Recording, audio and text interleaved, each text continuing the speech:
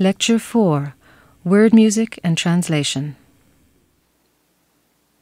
Ladies and gentlemen, for the sake of clarity, I shall confine myself tonight to the problem of verse translation, a minor problem, but also a very relevant one.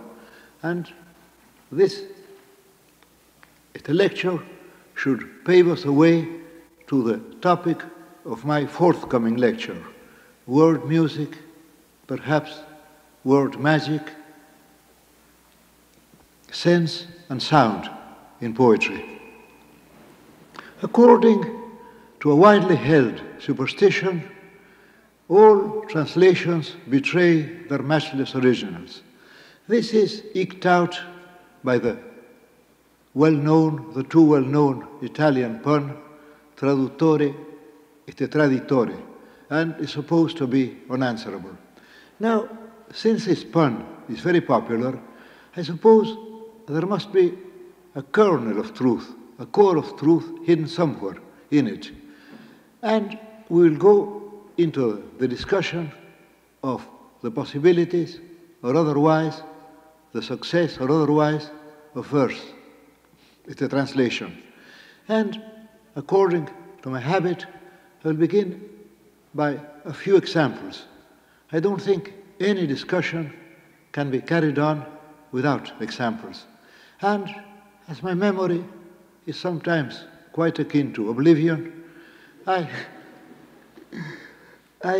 shall choose brief examples, since it would be beyond our time and my capacity to analyze stanzas or poems. Now,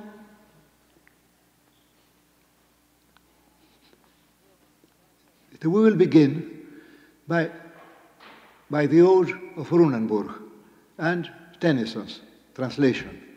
This ode, but my dates are always rather shaky, was composed at the beginning of the 10th century. It was written or composed to celebrate a victory of the Wessex men against the Dublin Vikings, the Scotsmen, and the Welsh. And we will go into the examination of a verse or so. In the original, we find something that runs more or less like this. Zunne up on morgen tid, mere tungal. That is to say, the sun at morning tide or at morning time, and then that famous star, or that mighty star, but famous is of course a better translation, mere tungal. And then the poet goes on to speak of the sun as goddess kondel beorcht, the bright candle of God. Now, this ode was done into English prose by Tennyson's son. It was published in a magazine, and you may suppose that Tennyson had some essentials of Old English verse explained to him by his son. His son may have explained about the beat of the Old English verse, about the alliterations instead of the rhymes, and so on. And then Tennyson, who was very fond of experiments, tried his hand at writing Old English verse in modern English. And it is noteworthy to remark that though the experiment was quite successful, he never came back to it again. So that if we had to look for Old English verse in Lord Alfred Tennyson's works, we should have to be content with that one outstanding example of the Ode of Runenburg. Well, we have already seen those two fragments, the sun, that famous star, or the famous star, and later on, the sun, the bright candle of God, goddess kondel beorcht. And when Tennyson came to that particular line, he translated it thus: when first the great sun star of morning tide. Now, sun star of morning tide is, I think, a very striking translation. It is even more Saxon than the Saxons, since we have those two compound Germanic words, sun star of morning tide. And of course, though the word morning tide can be easily explained as morning time, we may also think that Tennyson wanted to suggest to us the image of the dawn as overflowing the sky. So that we have this very strange verse, for when first the great sun star of morning tide, and then a verse or so later, when Tennyson comes to the bright candle of God, he translates it as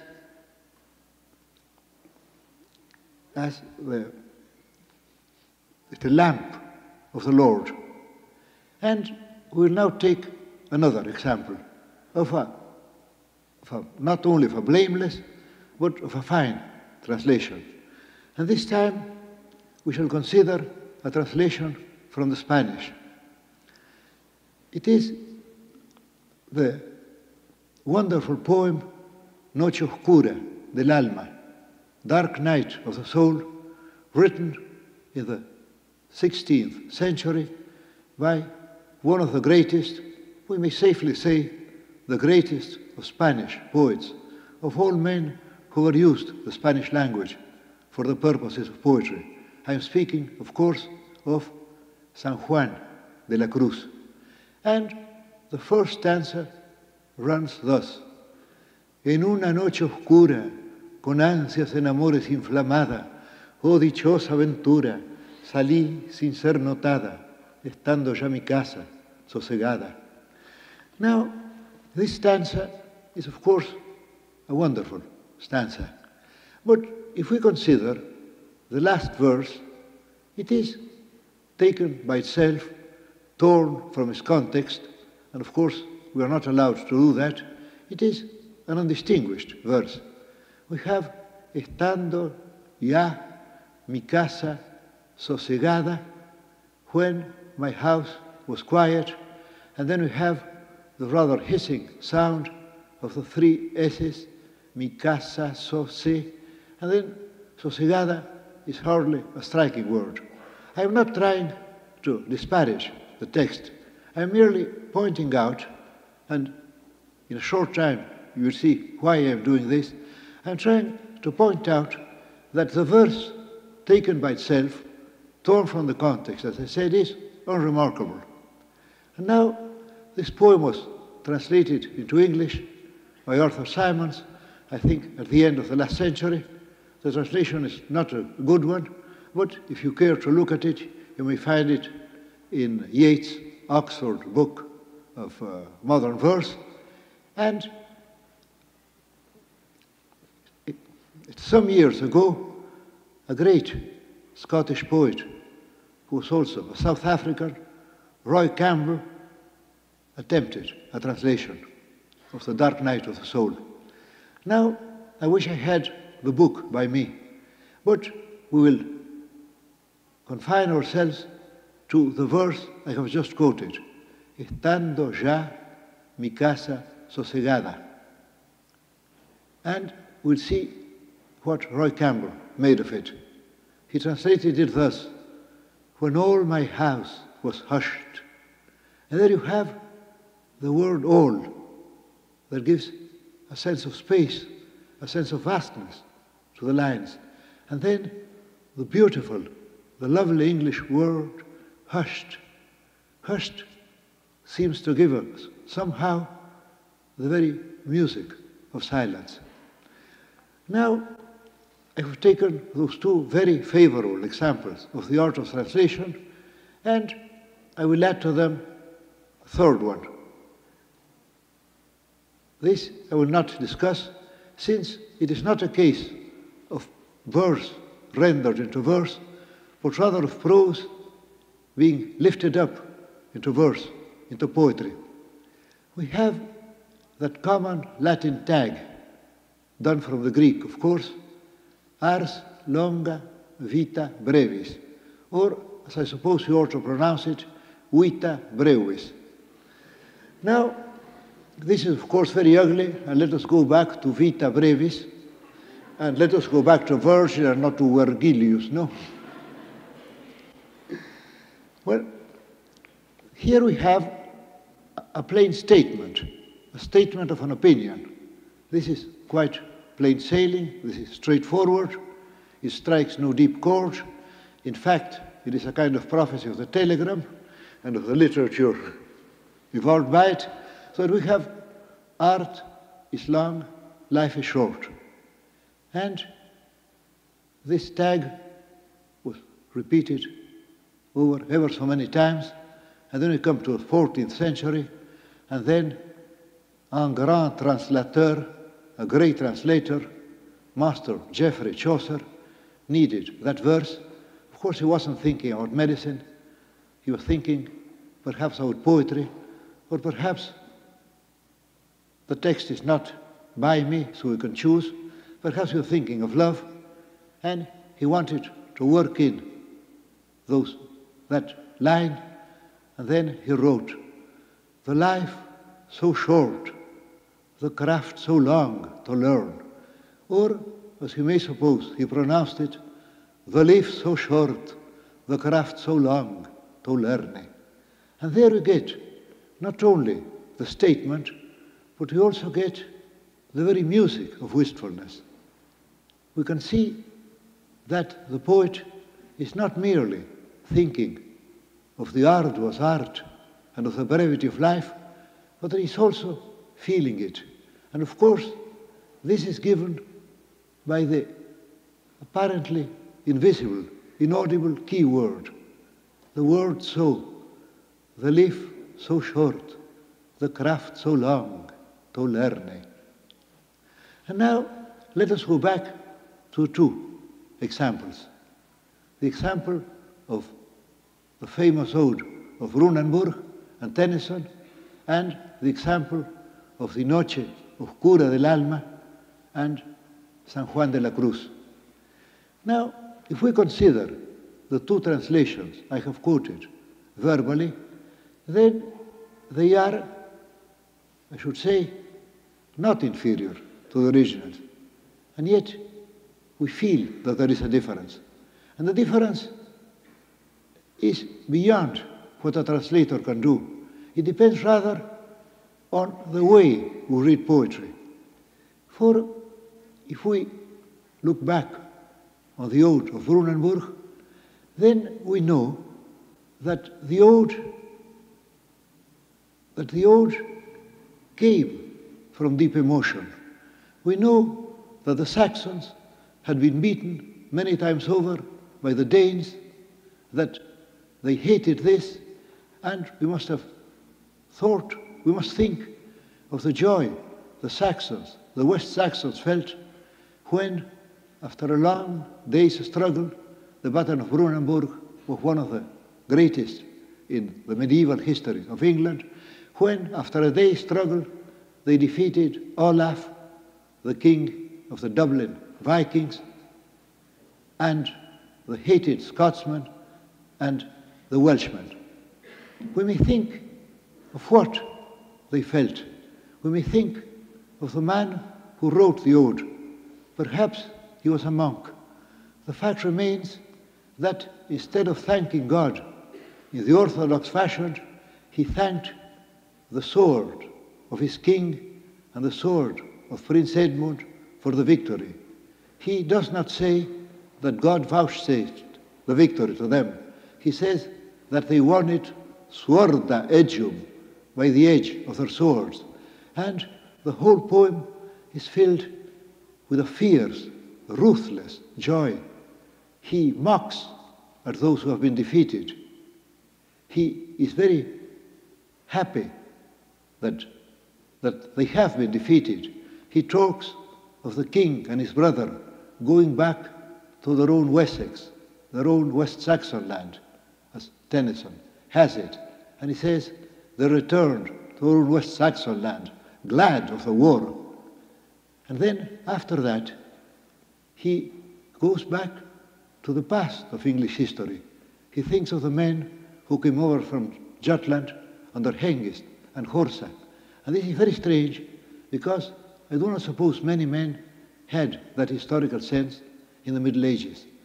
So that we have to think of the poem as coming out of a deep emotion. We have to think of it as a kind of onrush of great verse.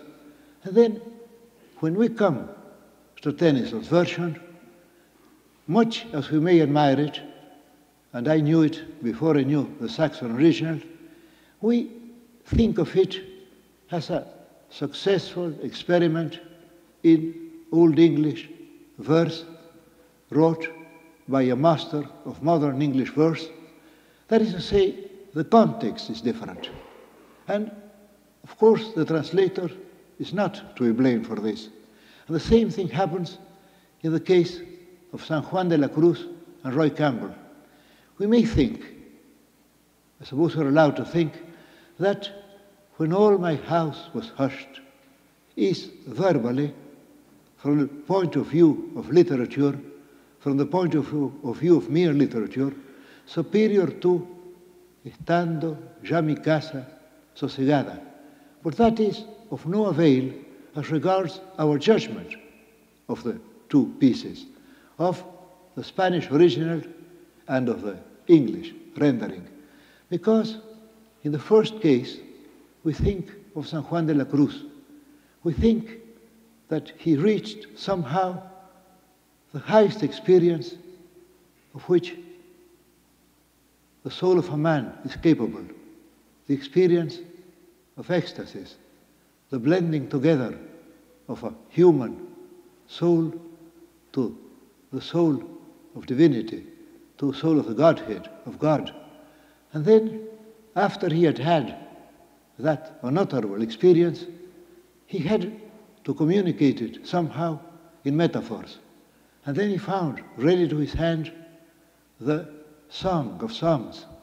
And he took, many mystics have done this, he took the image of sexual love as an image for the mystic union between man and his God.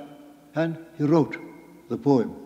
And thus we are hearing, we are overhearing, we may say, as in the case of Saxon, the very words that he uttered.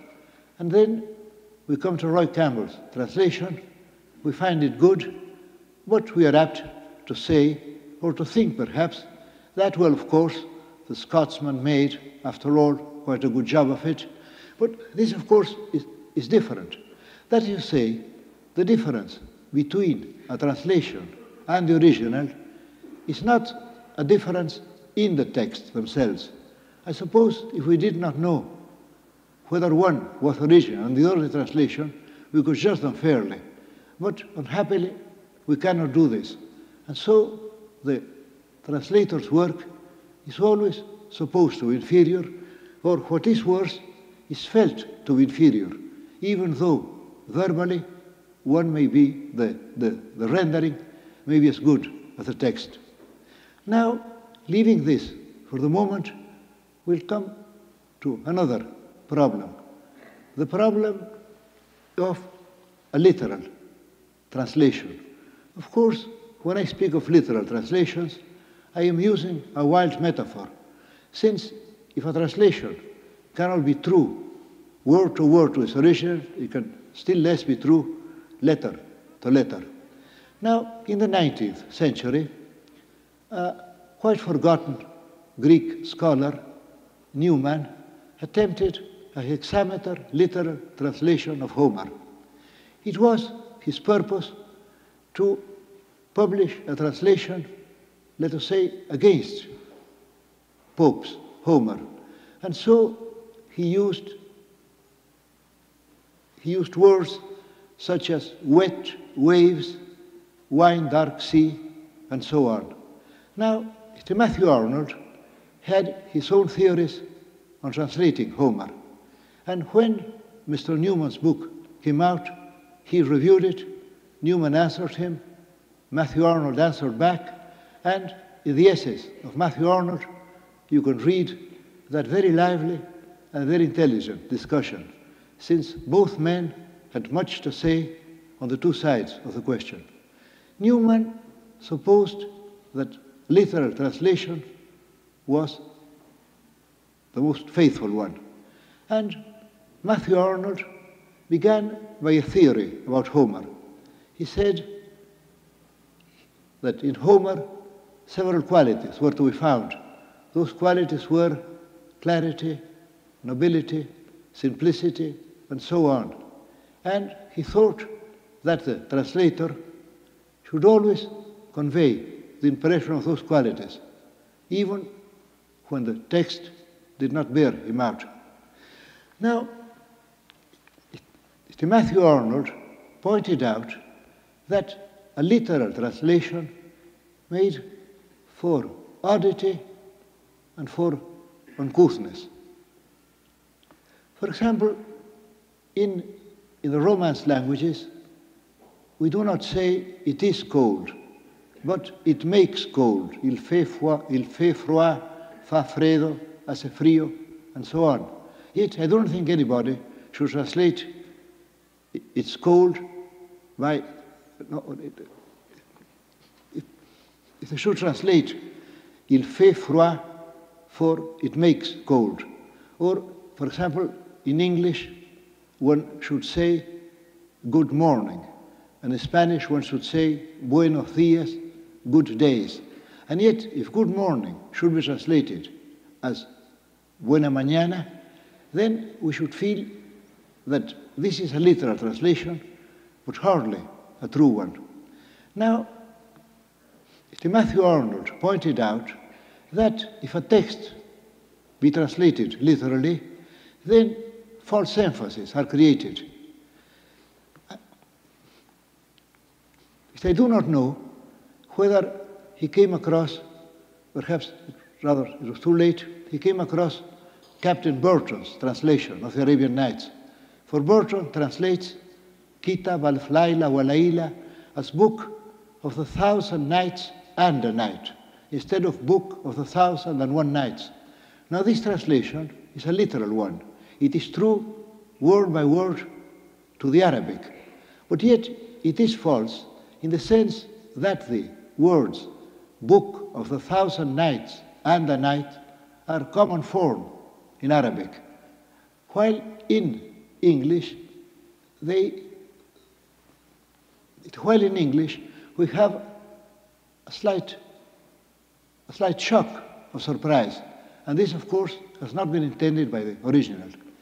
Now, Matthew Arnold advised a translator of Homer to have the Bible at his elbow. He said that Bible English might be a kind of standard to the translation of Homer. And yet, if Matthew Arnold had looked closely into his Bible, he might have seen that the English Bible is full of literal translations, and that part of the beauty, of the great beauty of the English Bible lies in those literal translations. For example, in the English Bible we have a tower of strength.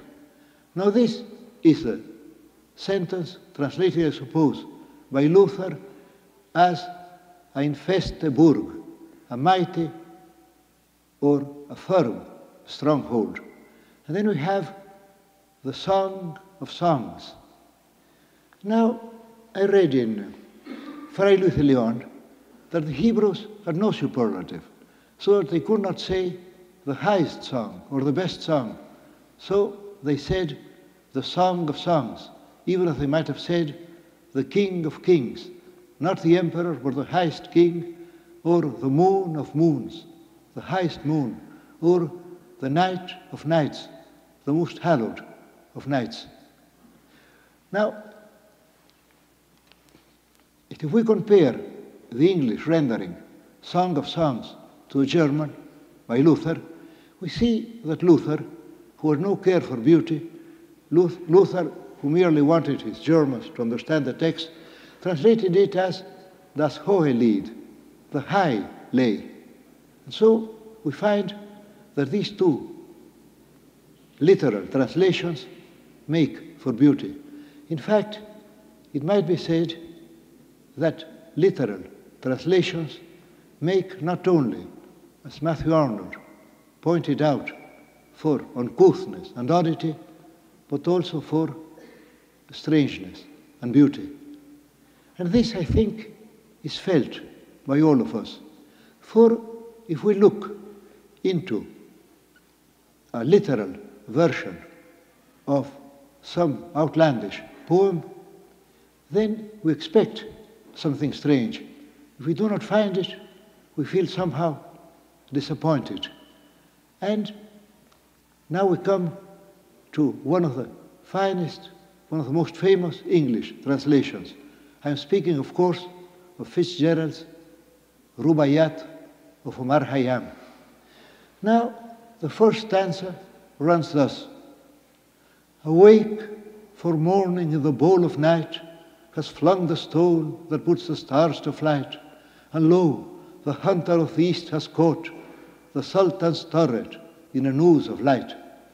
Now, as we know, the book was discovered in a bookstall by Swinburne and Rossetti, and they were overwhelmed by its beauty.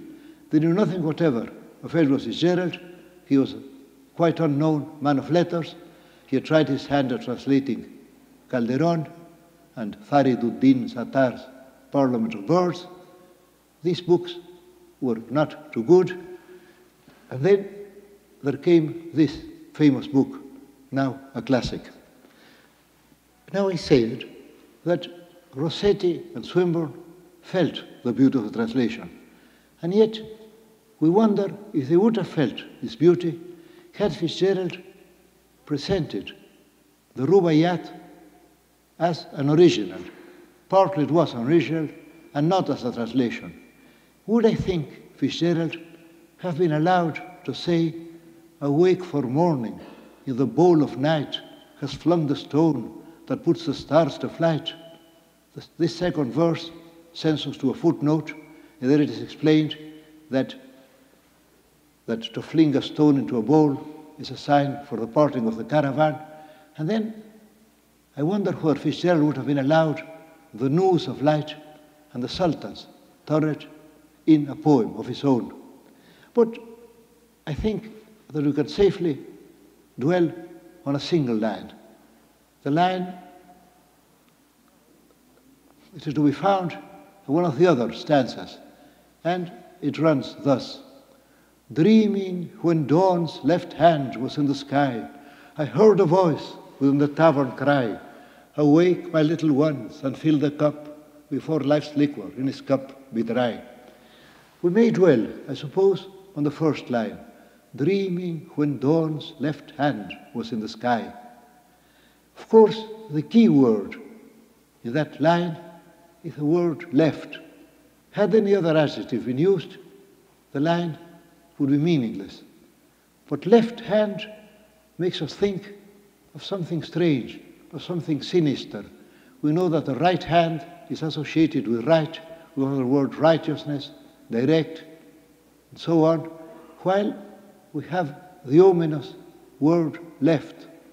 Let me remember in Spanish, lanzada de moro izquierdo te atraviese el corazón. The idea of something sinister, something. And we feel there is something subtly wrong about dawn's left hand. If the Persian was dreaming when dawn's left hand was in the sky, then his dream may become a nightmare at any moment. And of this we're slightly aware. We don't have to dwell on the word left, but the word left makes all the difference. So delicate and so mysterious is the art of verse. Now, we accept dreaming when dawn's left hand was in the sky because we suppose that there is a Persian original behind it. As far as I'm aware, Omar Khayyam does not bear Fitzgerald out. And this brings us to an interesting problem. The problem that a literal translation has created a beauty all of its own. And I have always wondered about the origin of literal translations. Nowadays, we are fond of literal translations. In fact, many of us only accept literal translations because we want to give every man his due. That would have seemed a crib to them. They were thinking of something far worthier. They wanted to prove that the vernacular was as capable of a great poem as the original. And I suppose that Don Juan de Jauregui, when he rendered Lucan into Spanish, thought of that also. And I don't think any contemporary of Pope thought about Homer and Pope. I suppose that the readers, the best readers anyhow, thought of the poem in itself. They were interested in the Iliad, in the Odyssey, and they had no care for verbal, trifles. Now, all throughout the Middle Ages, people thought of translation not in terms of a literal rendering, but in terms of something being recreated, of a poet having read a work and then somehow evolving that work from himself, from his own might, from the possibilities hitherto unknown of his language. And how did the literal translations begin? I do not think they came out of scholarship. I do not think they came out of scruples. I think they had a theological origin. For though people would think of Homer as the greatest of poets, still they knew that Homer was human, quandoque dormitat bonus Homerus, and so on, and so they could reshape his words. But when it came to translating the Bible, that was something quite different, because the Bible was supposed to have been written by the Holy Ghost. And if we think of the Holy Ghost, if we think of the infinite intelligence of God undertaking a literary task, then we are not allowed to think of any chance elements, of any haphazard elements in his work. No, if God writes a book, if God condescends to literature, then every word, every letter, as the Kabbalist said, must have been thought out. And it might be blasphemy to tamper with a text written by an endless, by an eternal intelligence. And thus, I think, the idea of a literal translation came from the translations of the Bible. This is merely my guess. I suppose there are many scholars here who may correct me if I make a mistake, but I think that this is highly probable. And then, when very fine translations of the Bible were undertaken, men began to discover, began to feel that there was a beauty in alien ways of expression. And now everybody everybody's fond of literal translations, because a literal translation always gives us those small jolts of surprise that we expect. And in fact, it might be said that perhaps no original is needed. Perhaps a time will come when a translation will be considered as something in itself. We may think of Elizabeth Barrett Browning's sonnets from the Portuguese. Sometimes I have attempted a rather bold metaphor. Then I have seen that nobody will accept it if it came from me. I am a mere contemporary. And then I have attributed it to some out-of-the-way Persian or Norseman. And then my friends have said it's quite fine. And of course, I have never told them that I had invented it, because I was fond of the metaphor. And after all, the Persians and the Norsemen may have invented that metaphor, or far better ones. Thus, we go back to what I said at the beginning. That the fact that a translation is never judged verbally. It should be judged verbally, but it never is. For example, and I hope you won't think that I'm uttering a blasphemy, I have looked very carefully, but this was some 40 years ago, and now I can plead the mistakes of youth. I have looked into Baudelaire's Fleur du Mal and into Stefan Georgi's Blumen des Bösen. And I think that Baudelaire was, of course, a greater poet than Stefan Georgi. But Stefan Georgi was a far more skillful craftsman. And so I think that if we compare them line by line, we should find Stefan Georgi, Umdichtung. This is a fine German word. It means not a poem translated from another, but a poem, let's say, woven around another. And we also have Nachdichtung, an after poem, a translation, and then the mere translation, Übersetzung. I think that Stefan Georgi's translation is perhaps better than Baudelaire's book.